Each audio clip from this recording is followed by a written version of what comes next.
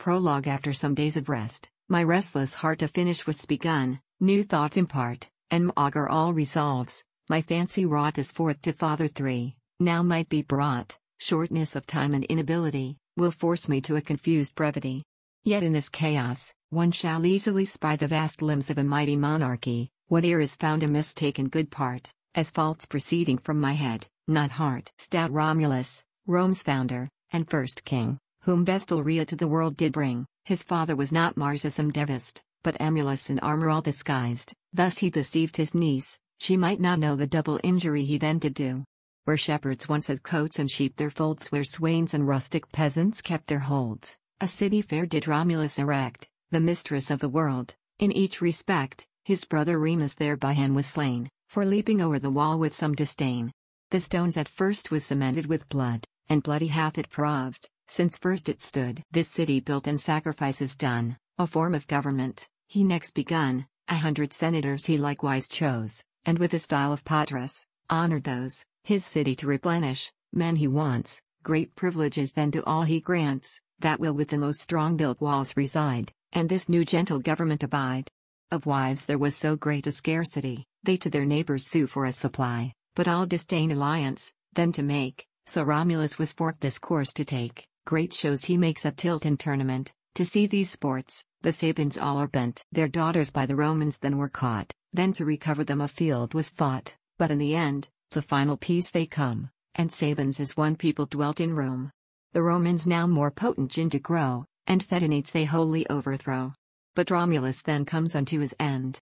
Some feigning to the gods he did ascend, others the 37th of his reign, affirm, that by the Senate he was slain. Numa Pompilius next chose a king, held for his piety some sacred thing, to Janus he that famous temple built, kept shut in peace, set up when blood was spilt, religious rites and customs instituted, and priests and flamens likewise he deputed, their augurs strange, their gestures and attire, and vestal maids to keep the holy fire. The nymph Egeria this to him told, so to delude the people he was bold, 43 years he ruled with general praise, accounted for a god in after days. Tullius Hostilius was third Roman king, who martial discipline in use did bring, war with the Andean Albans he did wage, this strife to end 6 brothers did engage. 3 called Horatii on the Roman side, and Curiotii 3 Albans provide, the Romans conquer, father yield the day, yet in their compact, after false they play. The Romans sore incensed, their general slay, and from old Alba fetch the wealth away, of Latin kings this was long since the seat, but now demolished, to make Rome great. 32 years did Tullus reign, then die, left Roman wealth, and power still growing high. Ancus Martius. Next Ancus Martius sits upon the throne, nephew unto Pompilius dead and gone, Rome he enlarged, new built again the wall, much stronger, and more beautiful withal, a stately bridge he over Tiber made, of boats and oars no more they need the aid.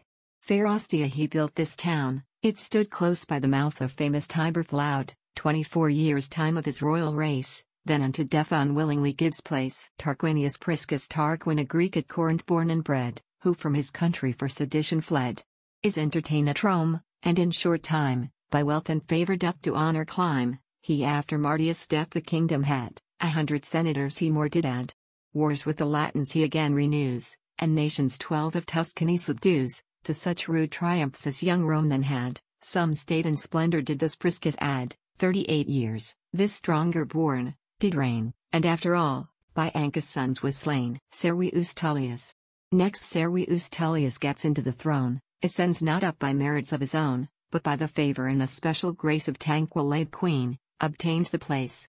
He ranks the people into each degree, as wealth had made them of ability, a general muster takes, which by account, to 80,000 souls then did amount.